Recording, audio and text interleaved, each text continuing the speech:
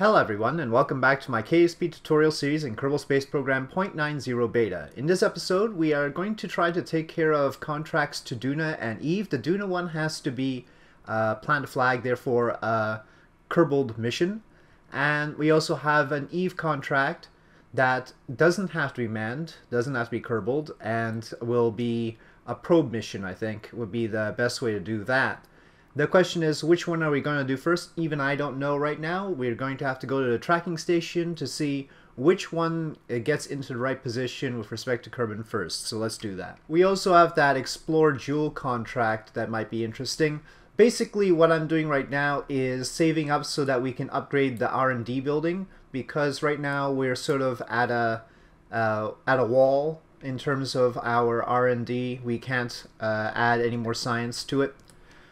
So yeah, that is the priority. So we do have the Jool contract, and if it so happens that we get into the right position for Jool, I'll keep an eye on that as well. So the right position is, for Eve has to be behind Kerbal by 54 degrees. For Duna has to be ahead of Kerbal, because it's in an outer orbit, by 45 degrees or so. Jool has to be ahead of Kerbal by 96 degrees. So it's an interesting combo here. It looks like either Jool or Duna. Probably Jool, actually. Okay, well, that changed my plans somewhat. A probe mission to Jool first. Sounds fine. But while that's going on, we'll have the other missions take place, because sending a probe to Jool takes a long time. It takes like about 300 days, 270 to 300 days to get to Jool. This is about 96 degrees, I think. And so what it looks like is going to happen is we'll send the probe out to Jool first, but we won't wait till it gets there. We'll time warp a little bit, get to the position for Duna, and send a probe to that. But we won't wait till it gets to that. We'll time warp a little bit more and have Eve in position so we can send the probe to Eve. So we're going to be multitasking, and so yeah, but perhaps we don't need to use two different probes. Well, it'll be a probe to Jool and a probe to Eve. Those can be roughly similar, maybe, and then, or maybe we need two probes to Eve, since we have to land on Gilly and land on Eve. It'll be easier to do with two probes, but we have to send the Kerbal mission to Duna, so that's a separate issue. Alright, let me go to VAB and see what we can do about this. So this is our budget for a Jool flyby, which is all we need to do for that contract, right? All we need to do for the contract is achieve, well, okay, we have to achieve orbit around Jool, but Jool will take care of that for us. We're going to aerobrake at Jool and transmit or recover data from space around Jool. So it's a flyby with an orbit, but Jool is going to take care of the orbit. Its atmosphere will slow us down into orbit. So that's not a problem. And important to note that when I say budget, I mean budget. In other words, this is as much delta V as we're planning for here. I'm not saying that this is the least you could use. The whole point of a budget is that this is the most you can use. Right, I do personally like to add some padding in for unforeseen disasters, but assuming that you do everything right, this is the most you get to use. And so somebody said that they can achieve Kerbal orbit with less than 4,500 meters per second. Great, yes, that's what you're supposed to do. So important to note that when we talk about a budget, that this is a limitation. And so we want to leave some room for mistakes and all that, and in fact I might be even more generous than what I write here sometimes, because I can get distracted while trying to think of things to say, for instance. But yeah, so we're going to budget 6,900, so I'm going to try and create a rocket that has 6,900, and I think that'll be sufficient to get into the Jool system and into orbit around Jool. I might end up with a little bit more than that. Of course, we can't size the tanks perfectly, and sometimes it's just more efficient in terms of the cost to make a larger rocket. So we'll see. Alright, so let me get down to building the rocket, and then I'll come back to you with what I've got. Okay, so this is what I've got so far, and we're using the Rockamax 48 7S's again. And well, this thing has about 4,400 meters per second of delta V, which is overdoing it a bit. It really can't help itself in Kerbin's atmosphere, though, because its thrust-weight ratio isn't enough, but it's certainly enough for an interplanetary transfer. You don't need a thrust-weight ratio of 1 to do an interplanetary transfer, and so this thing has about 0.5 to 0.6 initially before it burns some of its fuel. After that, it gains more thrust-weight ratio, of course. But so it really wouldn't be safe to rely on its delta V inside the atmosphere. But what this could mean is that we can transfer it to some of the other moons of Jool to do experiments, though honestly we don't have too much. We've got the Sinus Junior and the 2 Mystery Goos. The only thing we could really do around them is the thermometer. That's the only other scientific experiment we've got, and we've got all of them here. So that's a downside. Another issue is, I mean, I could put parachutes and try to bring it back. We can't really put one of the parachutes on top because we don't have a nice little adapter. We'll have to use the nose cone there. But so what I'm contemplating right now is I'm going to... the empty mass of this is 1.5 tons. So we really only need 2 of these parachutes to deal with it if we're going to try and bring it back. So maybe moving these solar panels here, getting 4 of them instead. Doesn't look great, honestly. You never want a little square thing in the middle of a round thing like that. But radio-wound parachutes. We do have other solar panels here, of course, but they're somewhat blocked by the tanks themselves. So that's an issue. So we could maybe bring it back. You can see, by the way, these tanks just do attach radially to this tank all on their own if you orient them properly.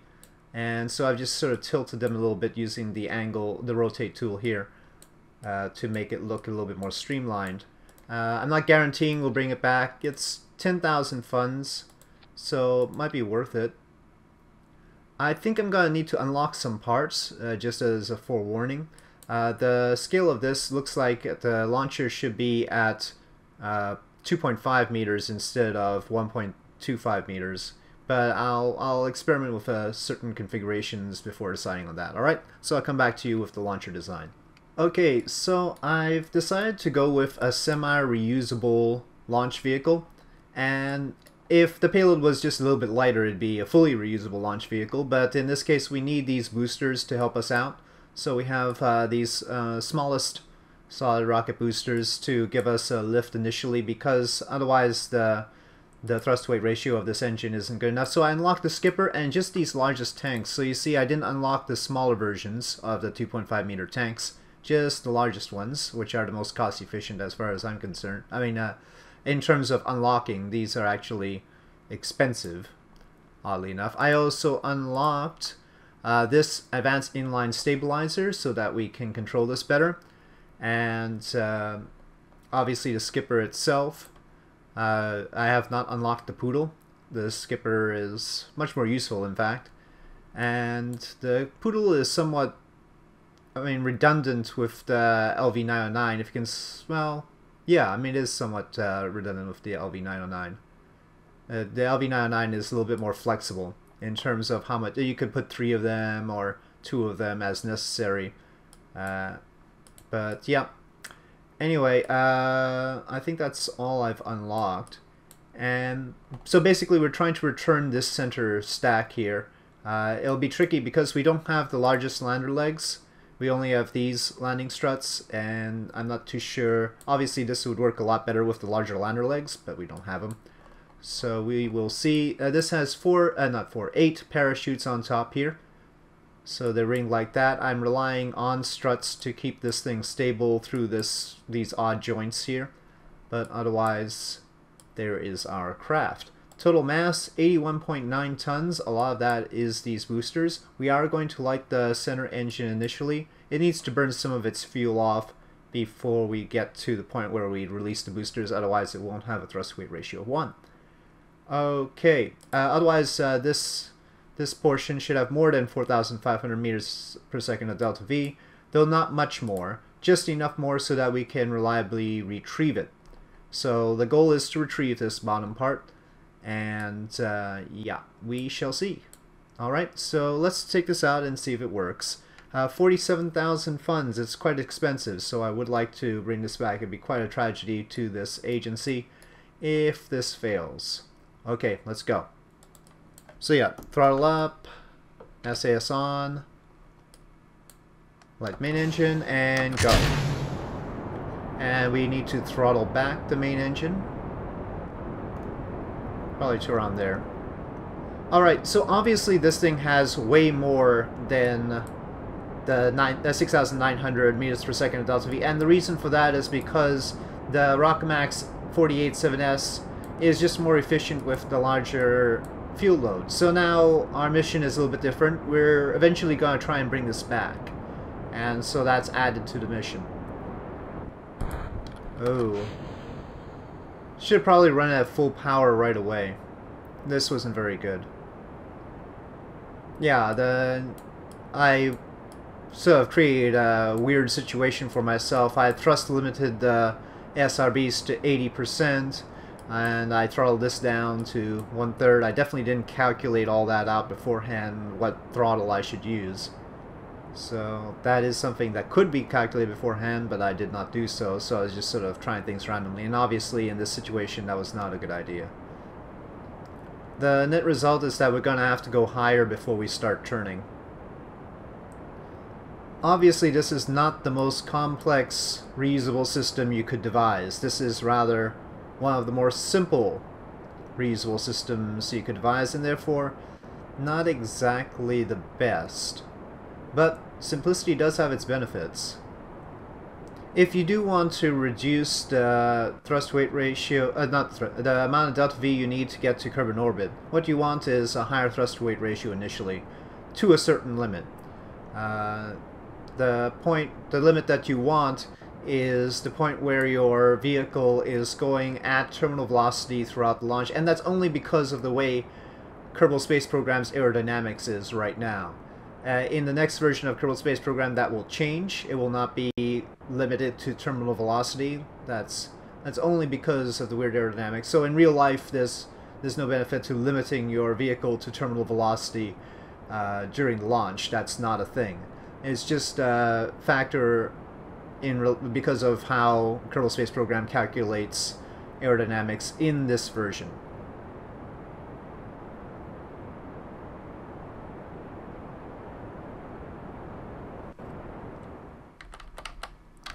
Okay, let's see what we can do here. I want stage only right now. This is the time for stage only. I'm gonna reserve 100 units of liquid fuel in order to deorbit this. So we'll get as close to... Okay, well it says we're in orbit. Let's see if we are. No, not bad, not bad. So it'll be even better if we start the skipper going at full steam initially so we don't lose velocity, but we are in a stable orbit, and I'll leave it there. Actually, I'll make it a little bit higher, and that's because I've done calculations, well, I've done testing, not calculations, to figure out how to bring it back down to the KSC, and that testing started out at 80 kilometers. I don't have anything for 70 kilometers, which is very close to the atmosphere. Okay, so this is in a stable orbit, and now we can proceed with decoupling the mission. Activating the missions engines. Alright, so it is ready for transfer to Jool. So transfer to Jool is its next thing, but we want to bring this back down. So according to my testing, it was 35 kilometers. What we wanted was the periapsis to be over this peninsula at 35 kilometers. Now the planet's going to rotate a little bit, so I'm going to lead it off a little bit.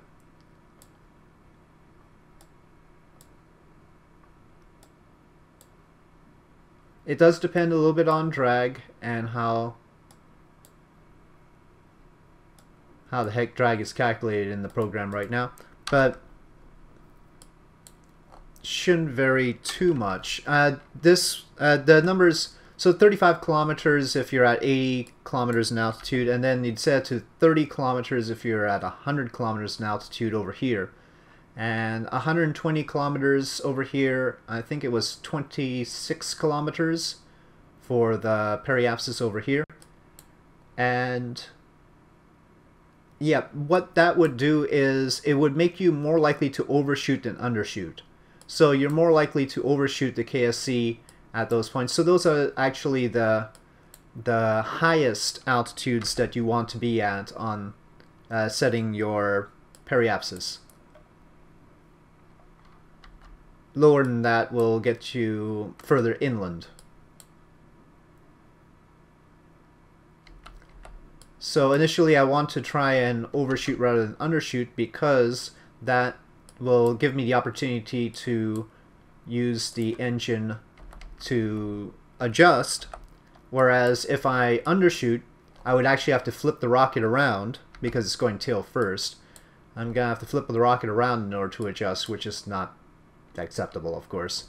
So we don't want to have to flip around in order to adjust our approach. So it's better to overshoot. Not by too much, of course, because then you won't be able to adjust at all. Okay, here it's just 44.2 meters per second. And yeah, I guess I can go now. Okay, so let's try 35 kilometers and see how close we get. We've got actually a substantial amount of fuel left.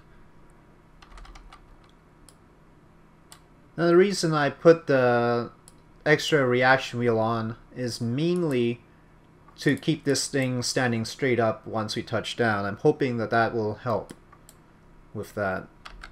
Keep the thing stable. The risk is just that the thing topples. That's the #1 risk in returning these launch vehicles back and trying to recover them.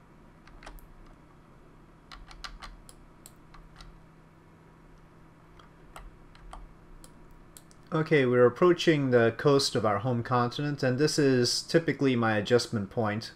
And if I'm higher than 34 kilometers on crossing the coastline, I know I'm too far, and that certainly seems to be the case right now.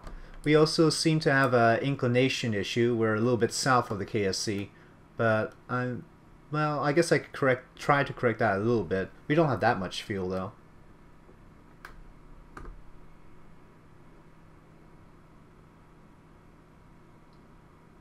Let's try that. Maybe a little bit more.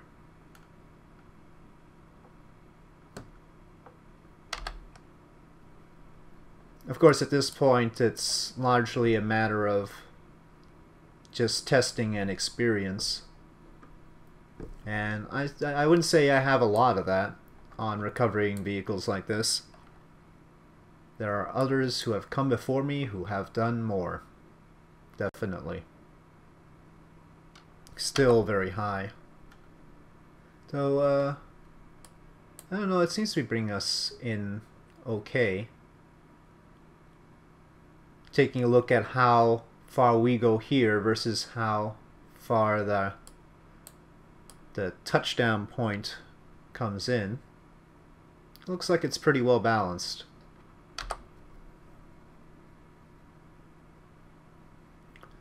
Launch clamp say 82, 81, 80 kilometers away.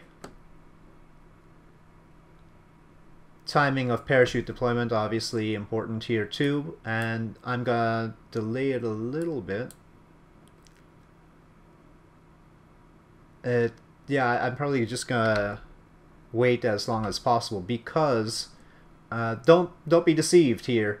We're gonna start going in pretty sharply soon because we're losing velocity. And so you see our descent becomes steeper and steeper like this.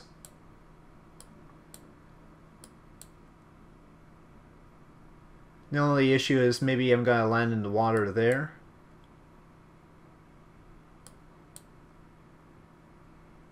So yeah, I think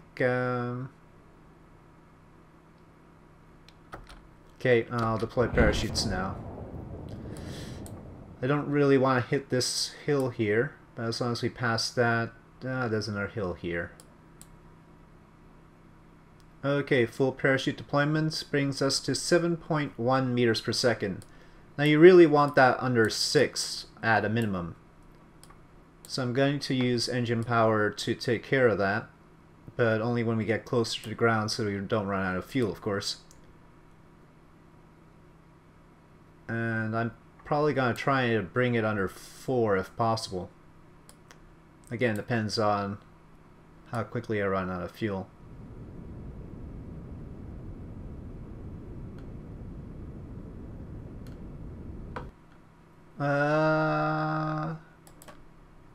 Looks like it might tip over.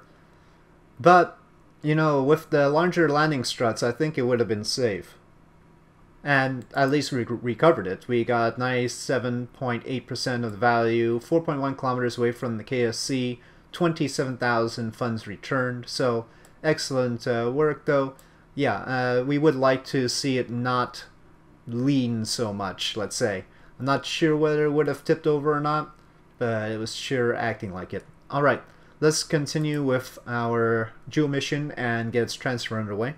Okay, so I've plotted a Jool transfer the usual way. In other words, find a place around on this side of the orbit such that my outward trajectory lines up with Kerbin's own orbit. And sure enough, we hit Jool at pretty high altitude, 1,484,000 kilometers. But that's because we've got this 1.3 degree difference, and so what I'm going to do is plot the mid-course plane change here now, just to see how close I can get to make sure that I don't need to adjust any further on my initial burn. If it turns out that we can't get very close with the mid-course plane change, then obviously there's something wrong with my initial burn. But as long as we can get close to Jool, that's alright. And we need to get, I mean, eventually we'll have to get into its atmosphere. But here, it's probably good enough to get below 20,000. Oh, well, there's a Val encounter. That's a good sign. 20,000 kilometers. There we go, and Leif encounter. And the reason why I picked 20,000 kilometers is because that's around where you end up with Leif as well. So that's okay. That'll be fine. So initial burn is 1,931, you see there. The mid-course plane change will take 134, well within our budget, of course. Okay, here we are, getting closer to the target orbit. And we'll see how far off we are. It looks like we'll actually be saving some delta V. And that probably means that my initial maneuver was not ideal. Okay, that looks like it matches. Not the part where we've corrected inclination, but taking a look at our approach out, it's not too far off. Let's get rid of this maneuver and see. Oh, that looks quite different, doesn't it?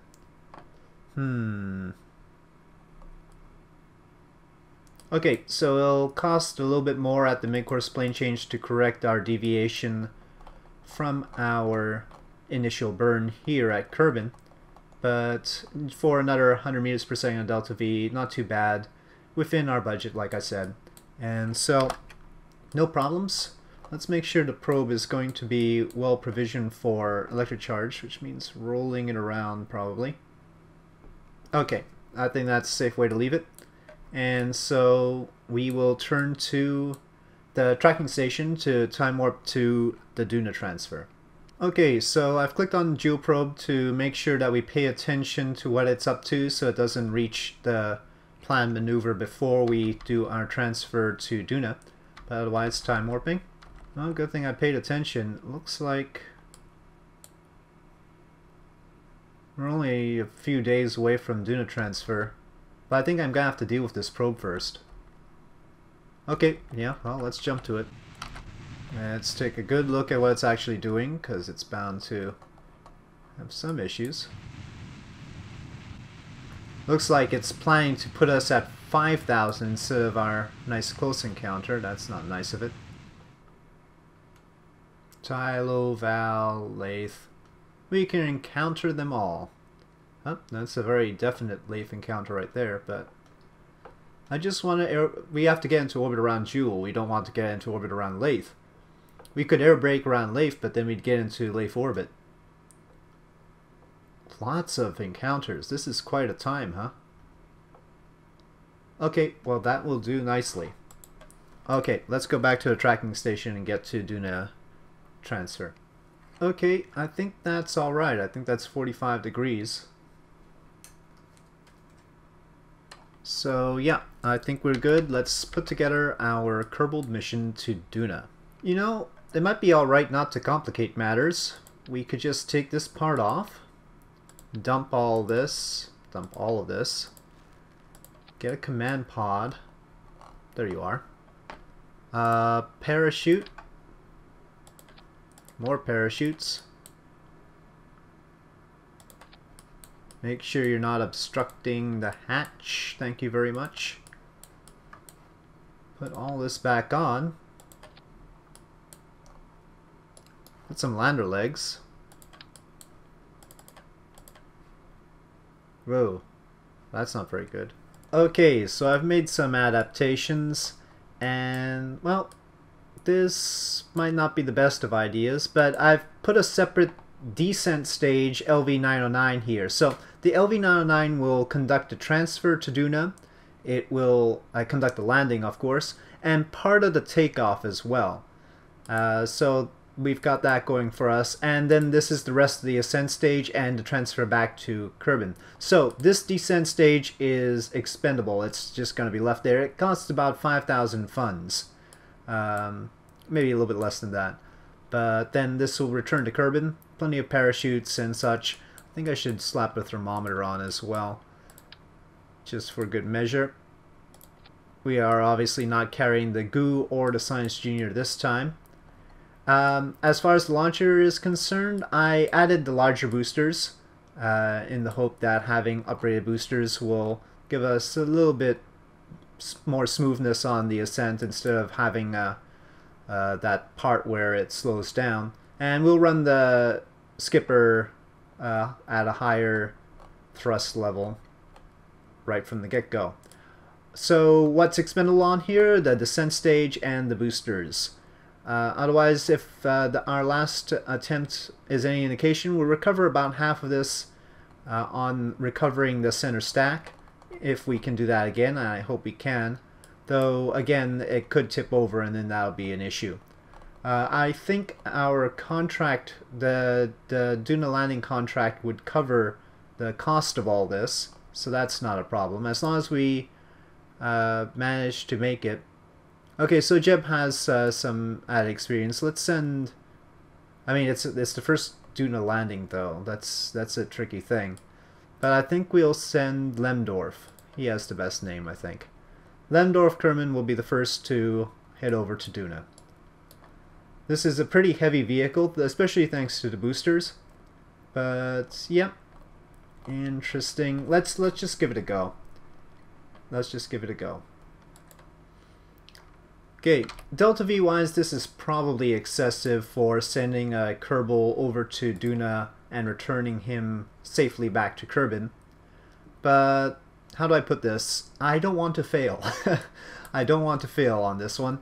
So, if you're trying to do the same thing, I don't want you to fail either. So, let us attempt the most successful possible arrangement together.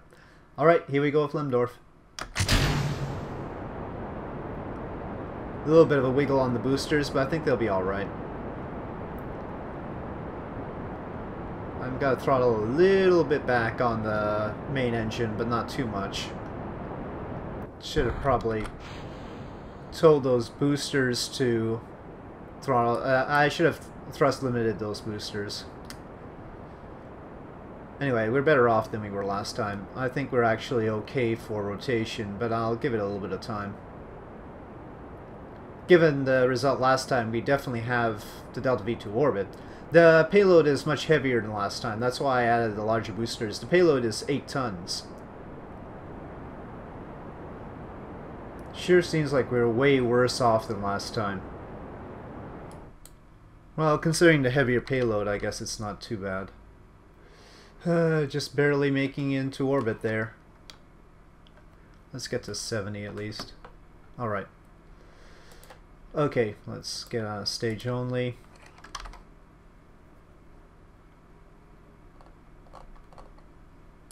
Well, 8 tons is pushing it for this thing. For a recoverable launcher. With just a skipper at the bottom. Alright. Lemdorf. Let's just for safety's sake, let me just decouple from here. There you go. Alright, well, you'll be on your way soon enough, but let's take care of the launch vehicle. Okay. But obviously we're not going to have much fuel to do any corrections on the way down. So... okay, here we go, approaching the coast of the home continent. Probably still a bit high. Yeah.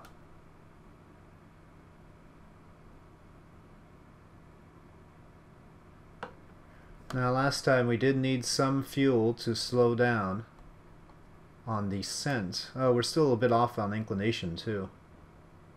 We don't have much fuel at all. That's gonna have to do. Perhaps we'll deploy the parachutes a little bit earlier this time. Okay, let's see about them parachutes. Yeah. Doesn't look like the gentlest of terrain there, but, you know, it's not the mountains. 6.6 meters per second, waiting as much as I can before using the engine.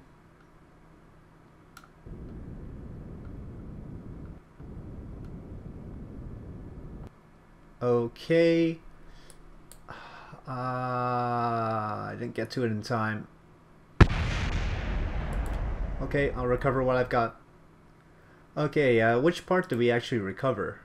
Okay, we actually recovered the launcher part. I was wondering if the probe core actually detached from the rest of the launcher. It didn't seem like that.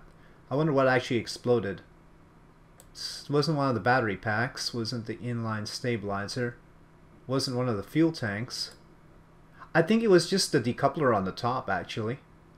The 2.5 meter decoupler that we have there. Anyway, we got 26,000 funds, more than half of the launch cost. Alright, so that's good. Let's go back to the mission and transfer Lemdorf over to Duna. Okay, looks like we're in excellent position because just on the initial burn out from Kerbal without any mid-course plane change or anything like that, we could potentially get to Duna periapsis of 384 kilometers. So that's excellent. And so we'll try to aim for that, though of course on these things there may be some deviation, as we have discussed, especially since we're very close to Kerbal right now. We're only 72 kilometers. Our periapsis is just 70, right? Yeah, 70 kilometers right there. We'll be a little bit higher when we do the maneuver, but not by much. I could have put some lights on, I suppose. Didn't do that. We didn't have a ladder. We had rungs, but not an actual ladder, so Lemdorf is going to have to try and use his EVA pack to get back up to the pod after he sets down on the surface and plants his flag. Okay, there we go. 600 kilometers is excellent. And so that's what we'll go with for Lemdorf. Lemdorf is currently in the dark. Let's get him into the light before we leave him. Okay, that's fine. Lemdorf is venturing out to Duna in an attempt to land upon it and plant his flag. Alright, so with that we've got 2 missions out, and then we also need to do the Eve mission. We'll probably start off with that in the next episode. So lots to do, and with that, thank you for watching. If you enjoyed this episode, please do press like. If you have any comments or suggestions, please leave them in the comment section below, and I'll see you next time.